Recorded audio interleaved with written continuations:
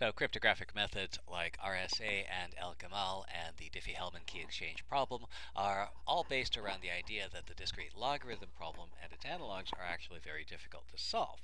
Well, let's see how we might actually solve them.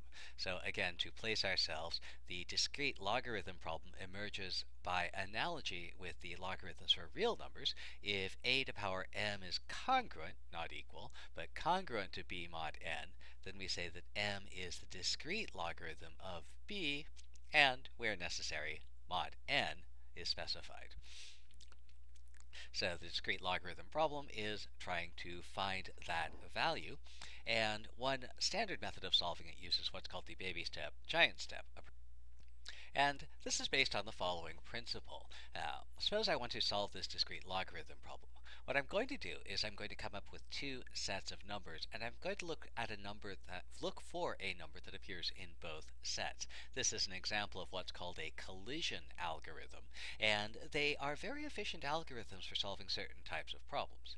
In this particular case, I'm going to pick some value k. It doesn't really matter what it is, but I can treat it as some integer. And I'm going to evaluate the powers of a all the way up to power k minus 1. I'm also going to evaluate the powers times b to power a to the minus k, b to power a to the minus 2k, and so on, all the way up to b to power minus rk, where I will stop when rk is greater than n. And then what I'm going to do is look for a value that's common to both lists.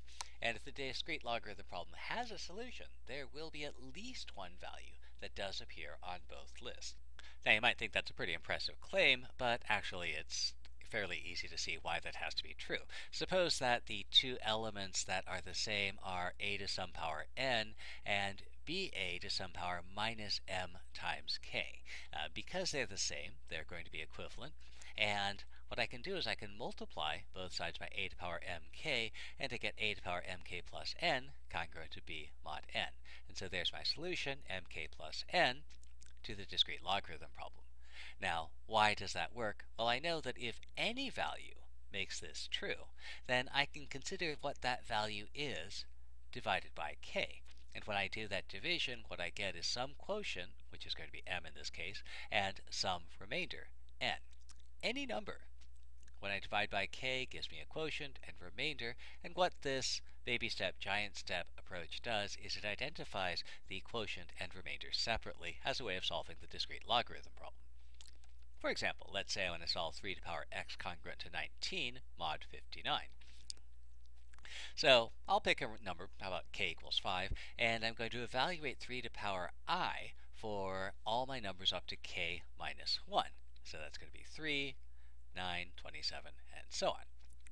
I also want to evaluate 19 times 3 to the power negative 5, negative 10, negative 15, and so on. So I'm going to evaluate all of those negative powers.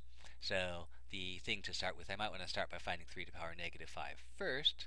So the inverse of 3, mod 59, is 20. To the 5th power is 17. And so I can find 19 times 3 to the negative 5, and 3 to the 10th, 19 times 3 to the 10th, 3 to the 15th, 19 times 3 to the 15th. And I can actually stop at this point because now I have a match. This is 9, and so is this. So I can stop and compare just those two values.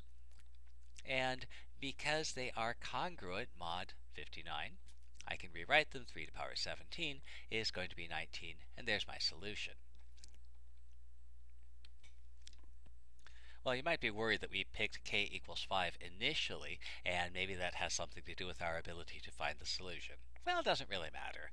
Suppose I choose k equals 8, for example. So I'm going to find the powers of 3 from 1 to 7. So there they are.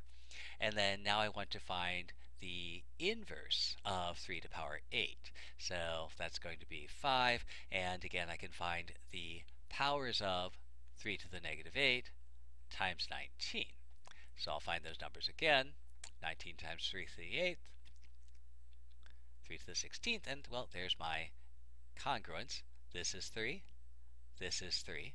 So again, if I just focus on the ones that are the same, I have 3 congruent to 19 times 3 to the power 16, and multiplying both sides by 3 to the power 16 gives me my solution once again. So it doesn't really make a difference what we choose as k.